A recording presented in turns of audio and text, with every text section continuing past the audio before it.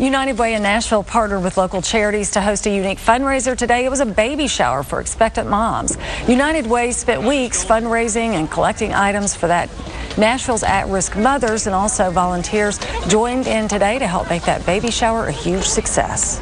We'll have families that you can see all around. All the tables are filled up with lots of supplies. They'll be taking those items, formula, diapers, things like that, placing those in bags, and it's a tangible way that they can give back to families that are in need.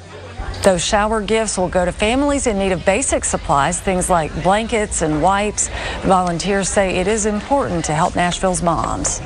There's just so much to go on being a mom, in addition to all the other things you have to do to make it happen. So United Way helps all of us here today help make it happen for moms and babies. Event partners are going to distribute those gifts, including United Way's Family Resource Centers, Nurses for Newborns, Nashville Cares, and the YMCA.